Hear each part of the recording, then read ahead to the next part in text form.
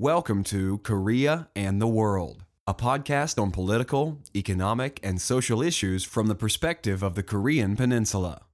The early days of 1968 brought North Korea into the world's headlines. Not only did Pyongyang send clandestine forces in an attempt to assassinate the South Korean president in his residence, but North Korea also attacked and captured the American ship USS Pueblo in international waters.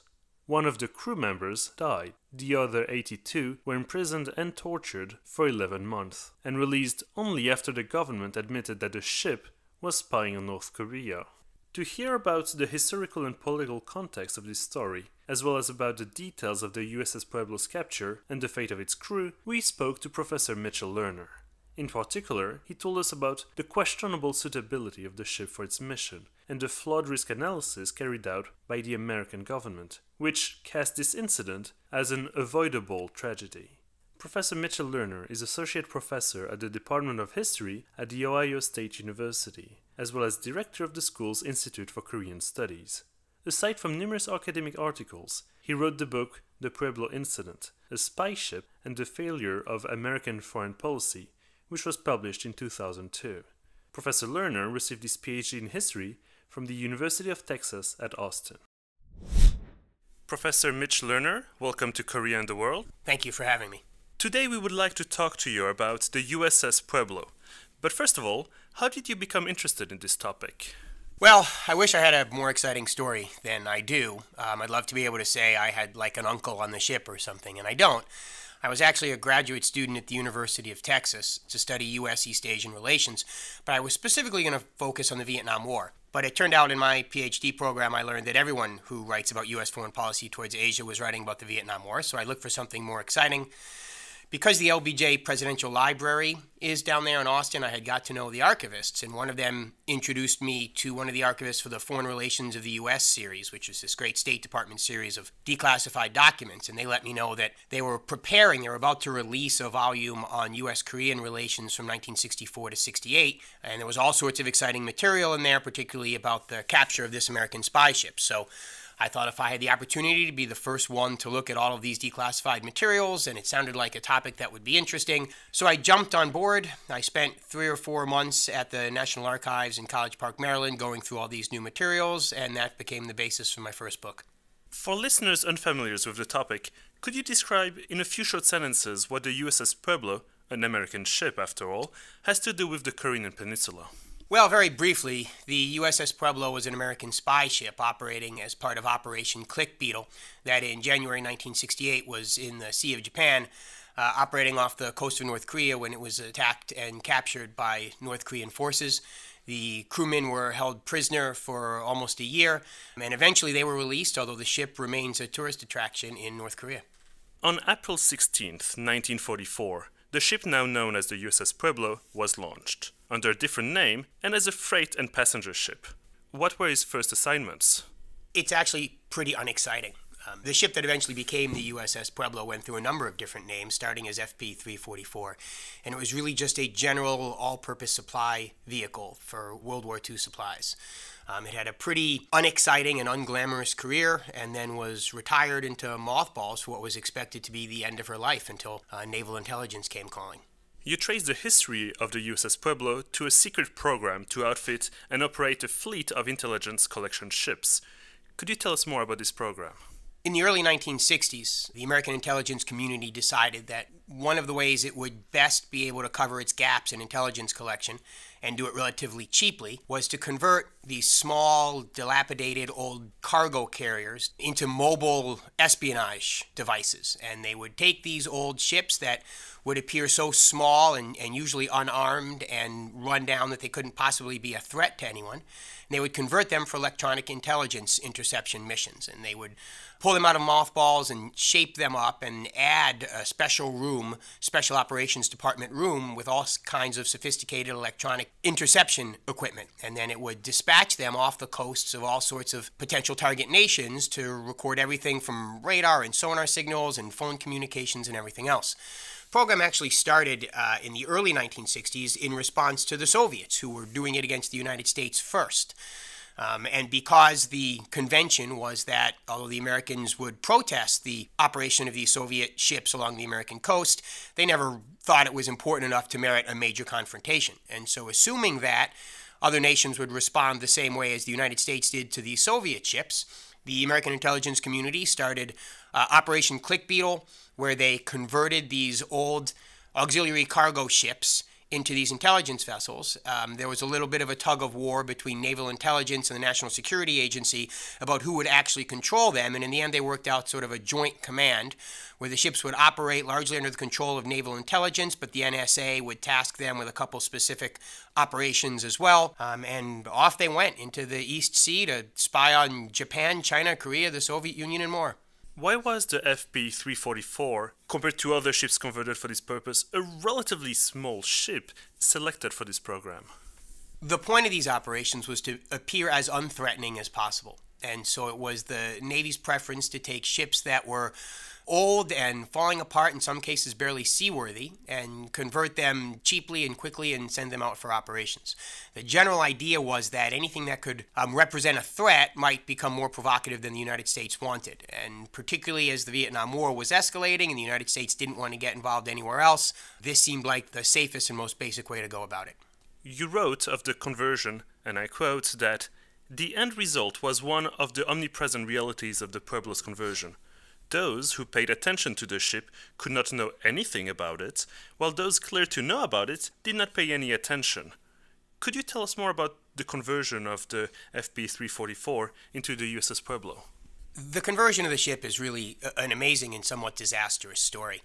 The reality is that the mission was classified so top secret that the people actually doing the physical aspects of the conversion couldn't be told what the ship's operations were. In fact, there's all sorts of stories about local operatives working on the ship and preparing it for things that it was never going to be required to do simply because no one bothered to tell them otherwise. And yet at the same time, the few people at the top of the chain of command who actually knew what was happening with these ships didn't pay it much attention. In their mind, the fact that the Soviets ran these operations against the United States and the United States never responded virtually ensured their security.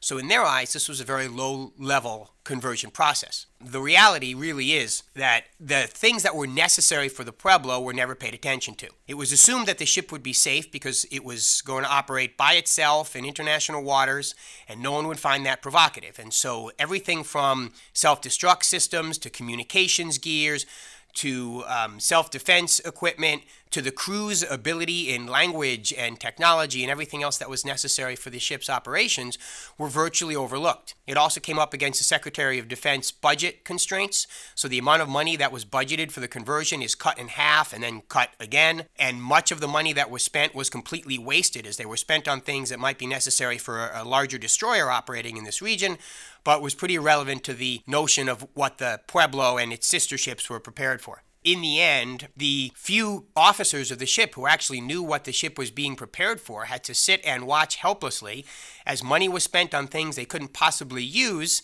and yet there was nothing they could do about it because the people that they were working with weren't cleared to know what exactly they were supposed to be doing. By the time the conversion process finished, was the USS Pueblo suitably equipped for its mission? The Pueblo departed for its mission completely unprepared. The stories are amusing, if not somewhat horrifying. There was, for example, about 3 months before the ship's departure, they did their in-serve training, their inspection and survey team. It was a 3-day series of drills in which the Pueblo was tested for virtually everything. And the testing revealed, I think, 480 deficiencies, a number of which, I think 70 or 80 of them were ruled that they had to all be fixed before the ship left port, period. And yet most of them weren't fixed. Most notable was probably the steering engine, which failed all the time, leaving the ship struggling in the ocean. In fact, on their first day of actual testing, they went out into the Pacific and made it out for less than 15-20 minutes before the steering engine failed and they had to be towed in by tug. Even just a few weeks before their departure, as they traveled from Pearl Harbor off to Japan before their first mission actually began, the steering engine failed constantly, leaving them unable to navigate. Their communication systems were virtually useless. They had, in theory, all sorts of great communication devices, except they could never connect them with the port in Kamasaya, Japan, which they needed to as their home base. They had virtually no weapons. Their LORAN and radar systems failed. It was simply a disaster of unbelievable proportions, and everybody on board knew it, But the superiors, the higher-ups, really didn't care because all they knew was that this ship was likely to be safe because other nations ran these sorts of operations, so nobody really cared when the captain complained about all these malfunctions. We haven't mentioned the crew yet. Who were they, and did they have any experience for this kind of missions? The crew consisted of 83 people. Very few of them had relevant training or background. Most notable were the 2 translators. When they found out that they were going to be operating off the coast of North Korea, the officers sought Korean translators, obviously. They were assigned 2 Marines, Hammond and Chika, if I remember their names correctly, who were the only 2 people on board with any experience in Korean, except it turned out their entire Korean training consisted of a 9-month training course at one of the Naval Language Institutes in California, and that had been years ago. So neither of them really spoke more than a word or two, and it really compromised the mission because they were able to intercept all sorts of North Korean communications, but they couldn't translate them fast enough to know what was happening. It was similar with the rest of the crew. Many had naval experience, but they didn't have much intelligence background. The commander, Pete Bucher, this was his first command, and he had spent very little time in the East Sea. There was a pretty poor relationship between Bucher and his first-in-command, and then almost no communications between them and the head of the intelligence compartment. So the crew really had no idea what they were facing. They were poorly trained. In fact, in their training missions, the few that were allowed to operate the guns could barely hit a target. Nevertheless, without the ability to intercept the language or hit a target or communicate with their protective forces, they were sent off to the coast of North Korea anyway. Moving on to the mission of the USS Pueblo itself, this so-called Operation Click Beetle was judged as involving minimal risk. First of all, what did the mission consist of? The mission was deemed a minimal risk operation. The Pueblo was sent into the East Sea to operate primarily off 4 North Korean cities. It was Wonsan and Cheongjin, Songjin, and Mando, if I remember correctly, for roughly 2 weeks. And although there's still some debate about the real purpose of the mission, it appears that at least part of it was that there were rumors of a new North Korean sub-design that was perhaps stationed at Mangdo, as well as there's some hypothesis that they were supposed to keep an eye on the Soviet fleet at Vladivostok, where there was rumors of an impending missile test. So although I'm not sure exactly what the primary purpose was, in the end, the Pueblo was ordered into the East Sea to operate in some pretty dangerous waters. Who conducted this risk assessment, and why did they believe it only involved minimal risk? The mission risk assessment was just about the biggest failure of this whole operation. The general orders came from the top, from the Commander-in-Chief of the Pacific Fleet, who selected the targets and then ordered lower agencies to assess the risk. So that, in the beginning, predisposes these lower-ranked agencies to find them to be minimal risk because they didn't want to appear to be countermanding their superior officers. They studied all sorts of factors to determine whether or not anything was minimal risk. But the reality is any sort of objective analysis indicates that they didn't spend much time focusing on the critical elements. They assessed everything from possible support forces to the likely response of the target nation to the necessity of the intelligence that they were hoping to collect. But the reality is there hadn't been a click beetle operation off the coast of North Korea in over a year. The couple that were there had been harassed pretty severely, and even beyond that, there had been increasing tension in North Korea at the time anyway. And yet the people who assessed this operation decided that simply because the ship was going to be operating off a communist state and the Soviets had run these missions off the United States coast and the United States had never responded, there was no likelihood that the target nation would respond. And all of the obvious warning signs were ignored, and the report was sent back up the chain of command, assessing it as a minimal risk operation. Now, along the way, all the other levels of the chain of command were supposed to do an independent risk that ranged from Commander-in-Chief Pacific Forces to Commander-in-Chief of Naval Operations up to the CIA and the NSA and the 303 Committee, which was the top secret committee that was supposed to approve monthly all of the American intelligence missions. But the reality is most of them did their analysis in 24, 48 hours and without paying much attention to the specific details of the operation. The reality is how anybody could look at the plan to run an intelligence collection mission off the coast of North Korea at a time in early 1968 where Korea was exploding with tension, and recognizing that there weren't many support forces that could be there in the immediate vicinity in case of quick problem, and still come up with a minimal risk assessment really defies logic. Was this just a single flawed assessment, or is it representative of a bigger trend? Yeah, I think the Pueblo is actually really reflective of one of the fundamental failures of American foreign policy in the Cold War, and that was the tendency to see the communist bloc states as this united monolith. And because China or the Soviet Union might do something, that meant all the other communist states just danced to their tune. And it represented a real failure to consider the imperatives that were actually driving North Korean foreign policy. And I think on a large level, this is kind of the story of the Cold War. And the Vietnam War stands as a classic example, right? We look at the United States responding to the insurgency in Vietnam and seeing it as part of a global communist struggle rather than seeing it as a nationalist movement inside Vietnam. And I think Korea is sort of the same thing. I think what drives North Korean foreign policy in this event, as well as many of its other foreign policy crises, are indigenous forces, domestic factors that were unique to North Korea and that reflect Korean value and Korean history and Korean heritage. And yet, in the eyes of the United States, all they needed to know was that the Soviet Union was the puppet master and North Korea was the puppet. And so since these ships were safe if they operated around the Soviet Union, then they would be safe operating around North Korea because there was no need to fundamentally distinguish what was going on inside North Korea and what indigenous forces inside North Korea actually mattered. Could you give us a brief overview of the course of the mission? Well, the Pueblo left port in Japan in January of 1968. It was supposed to operate off these 4 North Korean port cities. Things were pretty quiet for the first week or so. There wasn't much traffic. It's January. The weather is terrible. They're not intercepting very much, and the stuff that they can intercept, their language expertise is so poor that they're not really able to translate it. On, I think it's January 21st, they bump into their first North Korean ship, a North Korean torpedo boat that just flies right by. There's no indication as to whether or not they had been seen, but they at least were started to be worried about it, and the captain ordered a situation report to be prepared and sent back to Washington so naval authorities would know that they had at least been spotted, but because of the communication problems, they were unable to send that message. The next day, they are surrounded very briefly by 2 North Korean ships who approach the Pueblo, run a few laps around it, withdraw a little bit, clearly looking at it, come back and operate a few more laps. They send messages, we now know from South Korean intelligence, they send messages back to headquarters, essentially declaring that they have spotted this ship. They recognized it as an American ship. The Pueblo didn't have any markings on it to indicate that it was an American, so the Captain Pete Booker thought they would be safe, but the North Koreans recognized it as an American ship, radioed back to headquarters, and then shot back to port. Next morning, January 23rd, the Pueblo was operating in the East Sea when it was approached by a series of North Korean torpedo boats and patrol boats, including a couple sub-chasers.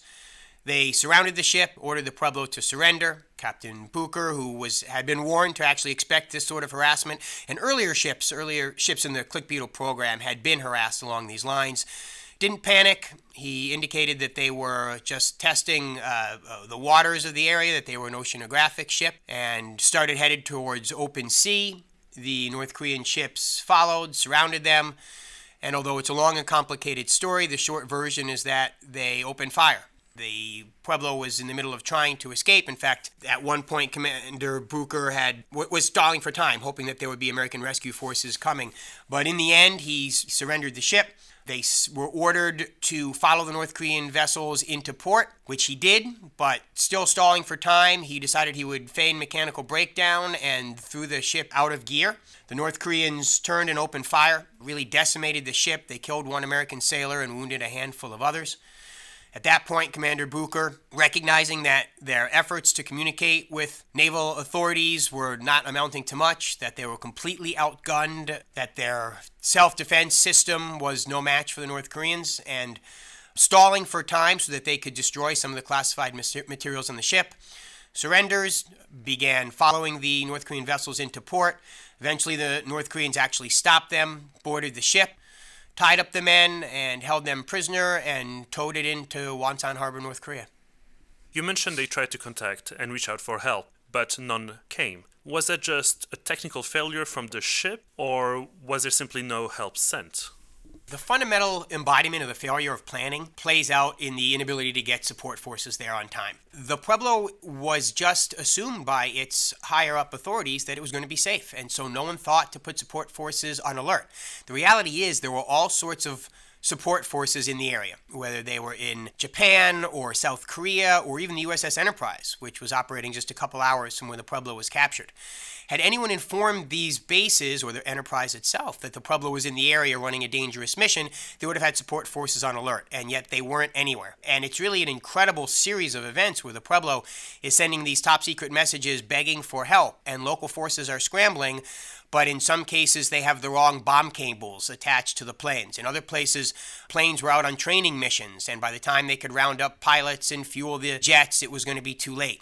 The Enterprise was operating in the area and yet had never even heard of the Pueblo. Had they been alerted, they could have had planes there probably in 90 minutes, which might have been able to make a difference. But in the end, through an incredible series of failures that reflected the American inability to recognize that a ship operating off North Korea would not be as safe as a ship operating off the Soviet Union, it meant that the Pueblo's messages were all for naught, and that it was with incredible frustration as American Navy personnel in particular were listening to the attacks and trying to get help in the air, but no one was on alert, and so no one was ready to get there in time. You mentioned that Booker tried to stall for some time and destroy incriminating evidences. Was he successful? One of the great losses of the Pueblo was the intelligence material that was actually on the ship. It was another incredible failure of the American Navy. The ship wasn't prepared with any serious self-destruct device.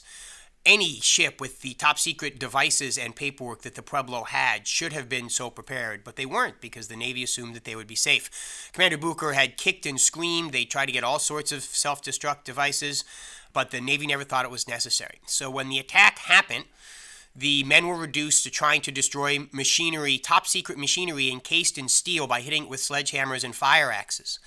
They had literally thousands of pages of classified documents, but almost no incineration system. The one that they had was a hand-fed, antiquated model that could burn a few pages per minute, but the pages had to be shredded first, and they had only one really small paper shredding machine. So in the end, although we still argue a little bit, I guess, about the severity of the loss, everyone agrees that it was overwhelming. It ranges from literally thousands of pages of papers detailing everything from American intelligence requirements and targets in the area to the operating manuals for the KW7 code radio and the 390A code radio and some of the other top secret machinery to the machinery itself. There's also the fact that the ship in its 2 weeks or so of operation had collected thousands of pages of material, which now the North Koreans would have, knowing what information the United States had. And although we don't know with 100% certainty, we assume that it's no coincidence that the day after the seizure, a plane departed from Pyongyang for Moscow carrying all sorts of boxes of material and machinery that we assume to be the surviving gear of the USS Pueblo. And the National Security Agency actually intercepted a number of communications from Pyongyang to Moscow, sending over all sorts of classified American intelligence materials. Going back to the crew of the ship, how were they treated once captured? Pueblo crew was captured, dragged into Wonsan Harbor, and they spent about 11 months, almost a year, in North Korean prison camps. As you can imagine, there's not a lot of places worse than a North Korean prison camp. For the first couple months, they were tortured pretty regularly, although they were tortured not so much to extract information as much as they were to gain apologies and confessions that could be used for North Korean propaganda. The torture was actually pretty basic. They clearly didn't have the sophisticated machinery that, say, the United States or the Soviets would have had. So it consisted of things like being beaten with wooden blocks, or being forced to crawl on the floor on broken glass, or things like that. Nevertheless, it was pretty effective. This, along with the lack of food and heat and everything else, made it a pretty miserable experience. Most of the men broke down within a week or two and provided the confessions that the North Koreans had requested. Over the course of the next few months, things improved, although they would get better and worse as time went on, depending on certain external circumstances. But by and large, the men suffered physical hardships and handicaps as a result of their imprisonment. That left many of them, even once they were released to the United States a year later, many of them never fully recovered. At the time, President Lyndon Johnson was in power. How did he and his administration handle the situation? Well, the Johnson administration was stunned when news reached them. No one had ever considered the possibility that North Korea might attack this American ship. In the immediate aftermath for a few days, the administration, particularly the military leadership, is really quite aggressive and begins planning some sort of retaliation, perhaps a rescue mission, but there is a great outpouring of bellicosity as the American people and the American government really wants revenge. But calmer heads quickly prevail, and the reality is there was no military operation that was going to save the 83 captured crewmen. And so the Johnson administration, particularly with the war already raging in Vietnam, unwilling to get the United States caught in another major war in East Asia, quickly recognized that their diplomatic options were limited. And so they put the calls for military response on hold and sought diplomatic solutions. Now, in their immediate response, which reflected this larger failure to understand what had really happened, they reached out to the international community. So they reached out to the Soviet Union, and to the extent that they could, they reached out to China. And they reached out to the United Nations and the World Court and the International Red Cross and other international groups that they thought might be able to exert some pressure on North Korea. And it took a few weeks for them to realize that North Korea maybe didn't succumb to the pressure that they thought, even pressure from their communist bloc allies, because quickly the Johnson administration recognized that the Soviets really hadn't been behind this and were limited in what they could do. So over the course of the next few weeks, the Johnson administration accepted the idea that the way to resolve the problem was to meet North Korean diplomats face-to-face at what turned out to be a site of the North Korean choosing, and that was the Military Armistice Commission in Panmunjom. And so for the next 10 or 11 months, negotiations for the release of the Pueblo took place in that format. Could you tell us more about the negotiation between North Korea and the US? Negotiations drag on at the Military Armistice Commission, and the North Koreans, as early as February, submitted the demand that they wanted to release the men. They wanted what the U.S. would soon call the 3 A's, which was apologize, admit, and assure. And that meant apologize for having violated North Korean waters, admit that they had done this as part of a spy operation, and assure the North Koreans that they would never do so again. The United States sought all sorts of possible solutions except that, including things like asking the North Koreans to turn the men over to a neutral nation and then hold an investigation. And if the neutral nation would conclude that the United States had done these things, then the United States would apologize. They talked about various other public statements, but the North Koreans would never accept anything. The United States sought to put pressure on the North Koreans, working in some cases even with the Soviets, as well as all sorts of other international agencies, to try to threaten the North Koreans or at least force them to back down from the 3 A's demand, but they were unable to do so. In fact, we know now from records from the Soviet Union the extent to which the communist bloc states were pretty unhappy with North Korea for this. The Soviets made it pretty clear from the beginning to the United States that they weren't part of this, and we now know from their own records that they had some pretty hostile communications with the North Koreans, that by February, certainly March and April, the Soviet government was pretty blunt with their North Korean ambassador and other North Korean officials that they needed to resolve this issue, and that the Soviets weren't willing to support them and were bitter that they had been dragged into this problem. And yet the reality is, for the next 11 months, no one could exert pressure on the North Koreans to make them accept anything other than the 3 A's demand. And so the negotiations really by the summer of '68 got stuck on that hang-up. Why wasn't the US willing to follow the AAA demands? They seem fairly low cost. Well, there was a lot of objections within the United States to admitting, apologizing, and assuring. One, of course, was that the Pueblo was not actually caught inside North Korean territorial waters. Now, there's very little doubt that the Pueblo had, in fact, violated North Korean waters over the course of its mission. But at the time the North Koreans actually captured the ship, it was well in international waters. And the North Koreans designed some pretty blatant propaganda efforts where they doctored American naval charts that were captured on the ship to suggest that the United States had, in fact, intruded. But the reality was they had not. And so there was a sense in the United States that this was really an absurd demand. Beyond that, of course, let's remember that 1968 is an election year. The Johnson administration is certainly worried about losing face and being humiliated publicly by offering this sort of apology. And beyond that, I think the shock that the North Koreans had captured the ship when there was all sorts of precedent for these ships to be operating in those territorial waters meant that in the United States' eyes, to acknowledge that this was somehow wrong would compromise all sorts of efforts around the globe. Why did North Korea take the risk of angering the United States? There are all sorts of hypotheses about that, and we who have really studied this period of the late 1960s in North Korea have argued about this a little bit, and so there's a lot of possible explanations.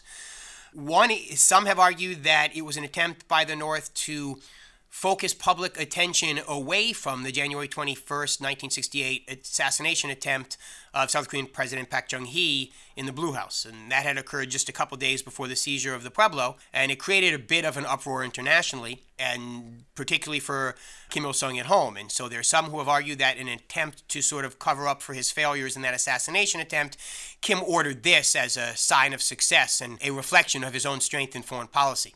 Others have argued that he's influenced by the growing Vietnam War, that he thinks that the United States is so distracted by Vietnam, it won't retaliate, it won't respond, and that'll give him a free hand. Others have argued that he recognized that perhaps the tide of progress was going against him in the North, that the growth of the South Korean economy and the stabilization of the South Korean government had put the South in the driver's seat. And this was an effort to rally people in the communist bloc behind him and maybe drive a wedge between the United States and South Korea. Others have argued that in the middle of the chaos of the Cultural Revolution in China, Kim Il-sung saw an opening for him to emerge as the dominant political figure in the communist bloc and maybe a leader of the third world communist bloc nations. And so this was his attempt to establish his bona fides and do something really provocative and aggressive at a time when, because of Vietnam, he felt safe that he could get away with it. Others, including myself, look more to domestic factors in the North. I have argued that things were internally more unstable for North Korea, for Kim Il-sung in 67, 68 than they had been in a long time. And there's a series of purges within the North and some problems economically and politically with China and the Soviet Union that have put him in a bit of a weaker position. And I think that this was perhaps an effort to rally the people. It gives him a year of great propaganda because he's constantly rallying the people against the American enemy, who is no doubt going to come and be launching an attack, as well as it's a sign of personal strength for him that he can relate to the Korean people, to the North Korean people, as both an explanation for the shortcomings and the problems within North Korean society and an example of his own strength and determination in international affairs. So we're not exactly sure. I think the answer probably lies in a combination of all of those factors. But in the end, I think the most important factors are those that are directly connected to North Korea rather than those who put this in some sort of international communist conspiracy theory, as the Johnson administration did, as it assumed this had to be tied to the Soviet Union or tied to the Vietnam War, and didn't really spend a lot of time analyzing what unique factors inside North Korea might be at work here. As you mentioned, the negotiations for the release of the crew took place in Panmunjom, in the demilitarized zone between North and South Korea. How did the South Korean government, and especially Park Chung-hee, react to all these events? One of the great complicating factors for the Johnson administration's efforts was actually South Korea and Park Chung-hee. When the South Korean government found out that the United States was willing to negotiate, they were furious. Now, I suspect that they maybe weren't as furious as they claimed, and that in reality they saw this as an effort to obtain greater economic and military assistance from the United States. Understand that between 1960 and 1965, American military and economic assistance to South Korea was virtually cut in half. And there was even talk of more. In fact, Secretary of Defense Robert McNamara had argued a number of times that the United States was dramatically overinsured in South Korea, and that to save money, we should recall American forces and cut back American spending. The thing that sort of reversed this trend was the expansion of the Vietnam War and Lyndon Johnson's desperate need to portray this to an American audience as part of an international effort, not simply an American effort. And so LBJ put out a call to all American allies looking for support in Vietnam, and the country that answered the bell the most was South Korea, that sent 2 divisions of troops and support forces, and so it sort of stemmed the tide of American cutback. Well, when this happened, when the Pueblo happened in 1968, I think the South Korean government saw this as a way to further reverse these efforts and even win additional support. So in the wake of the Blue House raid right before the Pueblo incident and then the Pueblo attack itself, South Korean President Park Chung-hee really went back to the United States demanding more, threatening to pull his troops out of Vietnam and warning that if the United States didn't give more, he was going to have to regroup in the South, perhaps even launch an offensive across the North, and really create political and military problems for the United States. And the United States buckled, starting in 1968, because Park Chung-hee agreed to keep those 2 divisions and even was talking about sending a 3rd division of troops in support. The United States increased dramatically its military spending. Johnson passed an emergency military appropriations program budget line for about $100 million to South Korea. They also put pressure on American government agencies to buy to buy South Korean supplies for the military effort in Vietnam. And so I think the South Koreans drove a really hard bargain protesting against the American willingness to talk in Panmunjom and threatening to take action against the North that I suspect deep down they weren't really planning to take, but did it all brilliantly in order to obtain additional assistance from the United States to build up its economic and military forces. Regardless, though, of what their motives were, it proved to be an incredibly complicating issue as they demanded to be part of the Panmunjom talks, which the United States refused, and then they wanted to be copied on all the telegrams and all the discussions, and the United States refused, and it really complicated the situation for the United States. And although I'm pretty critical of the American diplomatic efforts, in the end, I think they didn't have much choice here, and they actually played a pretty skillful hand. They maintained the alliance with South Korea. All it cost them was $150 million. They didn't let another war spring out in Korea, and they kept the South Korean forces fighting in Vietnam, which they really needed. In the summer of 1968, the discussions are blocked, but eventually the soldiers are returned to the United States. What happened? How was the block solved? In late 1968, there's a breakthrough. It actually comes because one of the State Department officials, James Lerner, who was involved in the process, went home one night and really just complained to his wife that they couldn't find a resolution in 1969, and then the election was on the horizon, and it would probably just be left for the next president. And his wife actually had a brilliant idea. She said, just sign the document, accept the 3A demands, and publicly denounce it, publicly reject the solution, and publicly state for the record that you were signing the document only to get the release of the men. And State Department official James Lerner took that back to the diplomatic community, and it worked. They went back to the North Koreans with a proposal that they would sign a document with the 3 A's on it, apologizing, admitting, and assuring, but that at virtually the same time they would reject the document and that they would announce publicly they were signing it only to free the men. And the North Koreans jumped all over that. If we assume, as many have argued, including myself, that really what the North Koreans wanted out of this was propaganda, it worked out to be the perfect solution because North Korea was such a closed society in 1968 that the Kim family could make sure that the American denunciation of the agreement would never reach its people, and instead they could use this signed document to distribute widely across their country and to other communist bloc nations as evidence that they had won, that the great bravery and determination of Kim Il-sung had forced the Americans to blink, and the compromise was hailed as a great victory inside North Korea. And so this proposal was put forward. The North Koreans jumped on it, and just a few days or so before Christmas, the agreement was consummated. The American representative signed the agreement. Another American representative denounced it almost simultaneously, and the crewmen of the Pueblo were allowed to cross into American hands and then flown back to the United States, although the Pueblo itself was never released and to this day is a tourist attraction in Pyongyang. Did the incident of the USS Pueblo affect the US Navy and intelligence in any way? Unfortunately, I don't think there was much of an impact. After the men were released, the Navy set up a board of inquiry, which really, I think, pointed the finger of blame at Commander Bucher and his chief advisors. I think most of the American people correctly felt that this was a search for a scapegoat, and it was. Court of Inquiry, in the end, recommended a number of courts-martials for Commander Bucher and some of his men, lots of letters of reprimand and other statements and policies detrimental to the career and reputation of the men of the Pueblo. The Secretary of the Navy interceded, said the men had suffered enough, and so he rejected the calls for a courts-martial. But by and large, I think after that, the Navy just buried it. They didn't want much public awareness of their own culpability in the process. And although Congress set up a commission to investigate that pointed pretty clearly at the failings of the American Navy, the reality is this is a time period that because of the Vietnam War doesn't get a lot of attention in the eyes of the American people. And so by and large, I think there are no significant lessons taken, and instead everything is just swept under the rug. The crew members were forced to sign confessions, but this did not necessarily go as the North Korean plans. Can you tell us more about that? Yeah, it's almost a funny story if it wasn't so tragic, I suppose.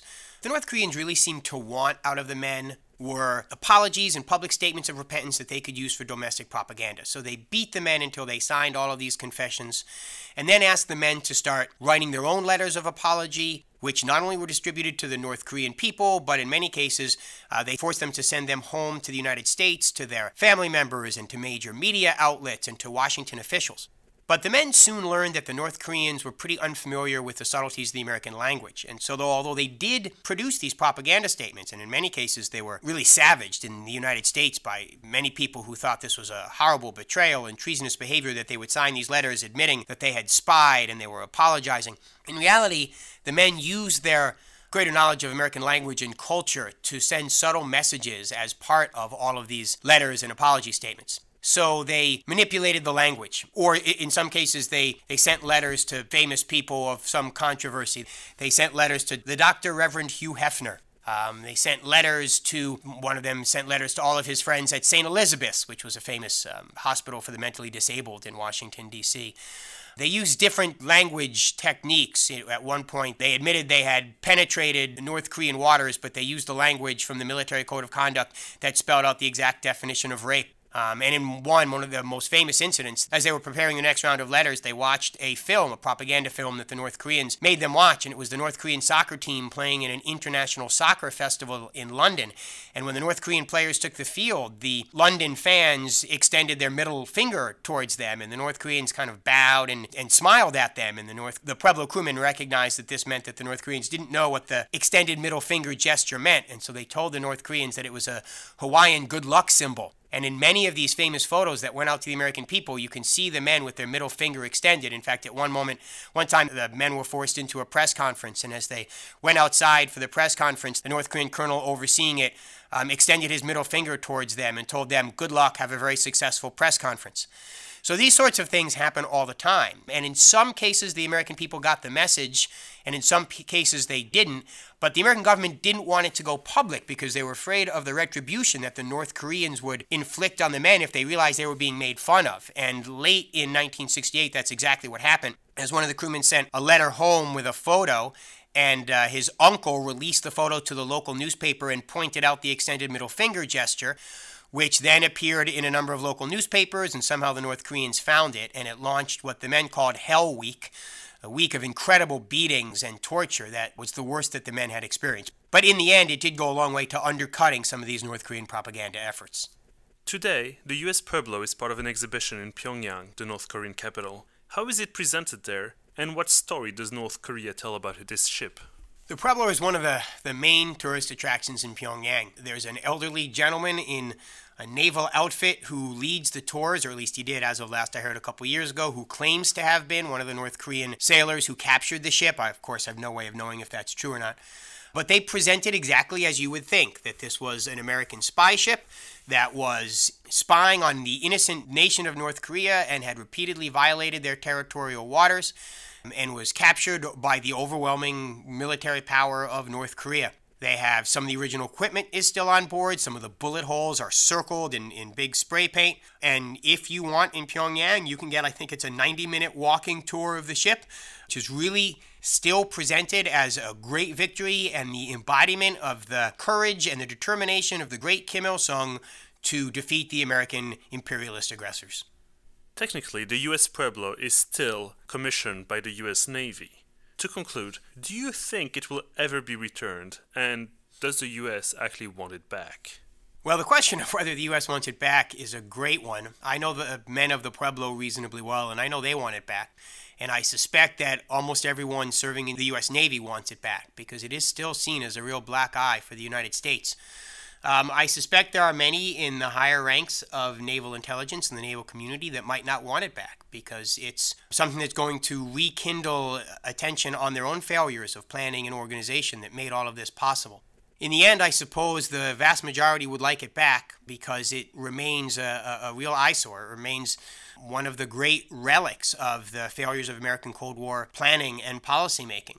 Question of whether or not it will ever come back, I suppose it's hard to know. I've often thought that a good first step as a peace overture from North Korea would be to offer to return the ship. There have been a number of times over the past couple decades where there have been some very subtle hints from the North that they might be considering that, but it has never gone anywhere. With the way things are at the immediate moment, I don't think there's any likelihood of it happening soon. But perhaps with regime change, or perhaps down the road, if there is a slight stabilizing of relations, it would be a good first step perhaps to the normalization of relations. Professor Lerner, thank you so much for your time. Thank you. This was Korea and the World. To make sure you don't miss our next episode, bookmark our website, koreaandtheworld.org, subscribe to our podcast on iTunes, and follow us on Facebook and Twitter.